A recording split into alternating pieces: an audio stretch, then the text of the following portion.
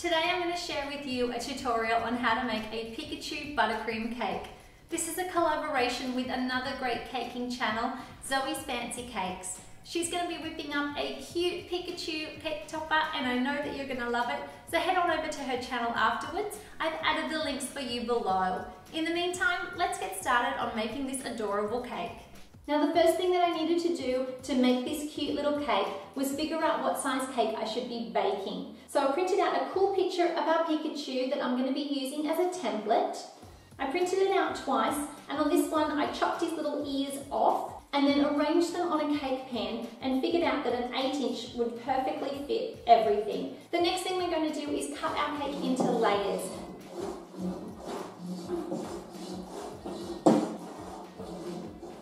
To make it really easy to do this cake, I'm going to go ahead and fill the cake now while I have it in the square shape, and then I can use my template.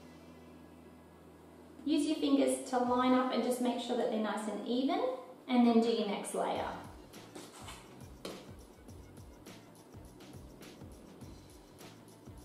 Place the bottom on top. I always like our base of the cake to be the new top. It just makes it really easy and it's much smoother and you get less crumbs in your finished product. Now when it comes to making these kind of shaped cakes and cutting them, I find it's easier to pop the cake into the fridge just for about 10 minutes or so it gets nice and firm. And in the meantime, I'm going to take a brand new version of our template and either using a laminating machine or just some sticky tape, you want to coat both sides of this paper. So I've done the front. Now I'm just going to turn it over and start applying some tape. And then all you need to do is cut around the lines. And now all we're going to do is chop off the ears. And arrange all of your pieces on the cake. I'm going to start by cutting out the head.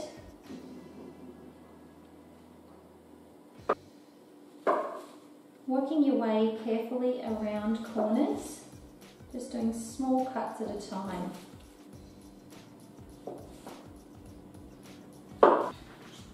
And once you've done the head, you can tackle the ears.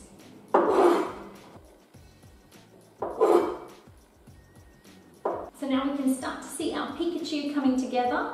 We need to know which ear is which. Line that up perfect. I've gotten myself a 14-inch round cake board. You can place it on a sheet cake or on a square cake board as well, but just remember that it does need to be fairly wide to fit in those ears. So placing a little bit of buttercream down, make some grooves to help it to set. I'm going to pick up the body first and then apply some frosting to the ears to help those to stick.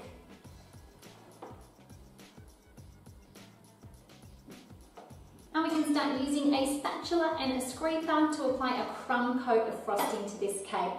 So start by working on the side of the cake and you're just applying a thin coat to lock in those crumbs. And now we're going to scrape it back. And then it's time to do a crumb coat on top.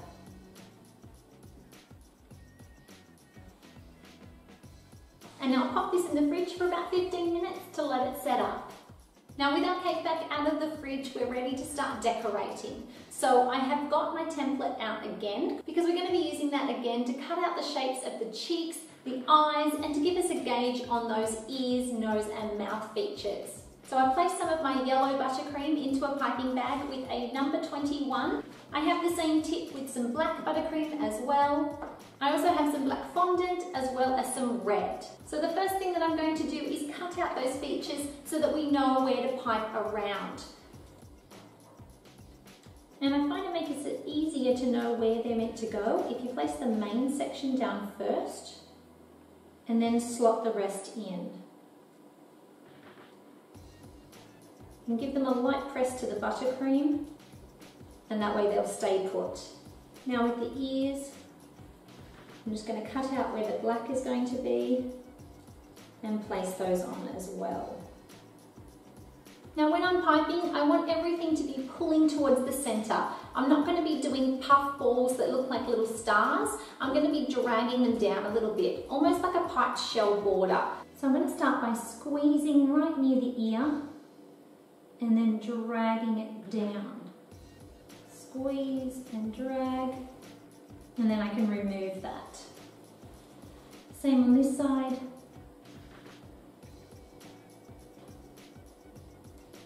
Now I'm just going to make my way down the ear, squeezing, release your pressure as you drag towards you. Now I'm going to pull in towards the eyes.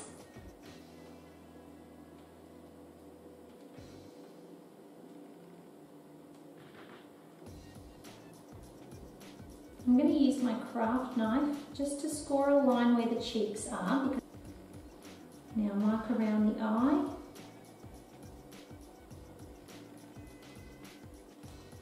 Now remember, we are going to be going over the eyes. We just want it to be pulling towards them is all. Pull, pull, pull. Dragging in. Keep the center pulling down.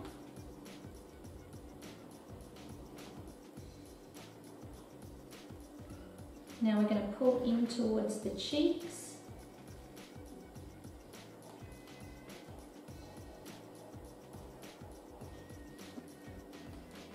And now right where the nose and mouth are, we're going to pull towards those. So we want to come from the bottom and start doing rows working up.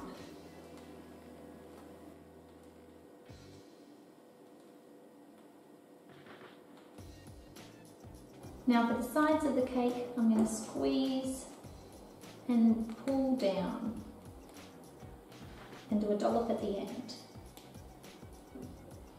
It's basically like piping a shell border going downwards.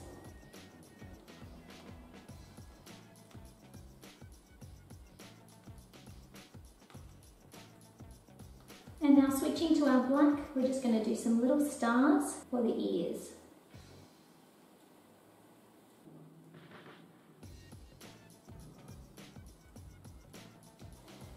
Now I'm going to roll out some red fondant. You can also use modelling chocolate if you prefer. And we're going to cut out the cheeks. Place our cheeks on there.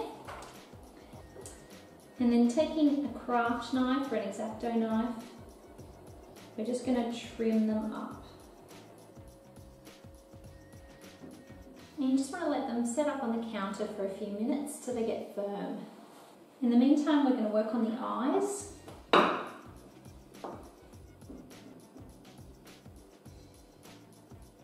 And I almost forgot, we need to do a little bit of white for each eye. I'm going to roll a little ball and flatten it for the small part. And for the big white, I'm just going to freehand a little circle, or you can cut out this part of your template. They look pretty good as they are. The first thing I'm going to place on is the cheeks. Just gently pat them down. And then our eyes. Adding the white just with a touch of water.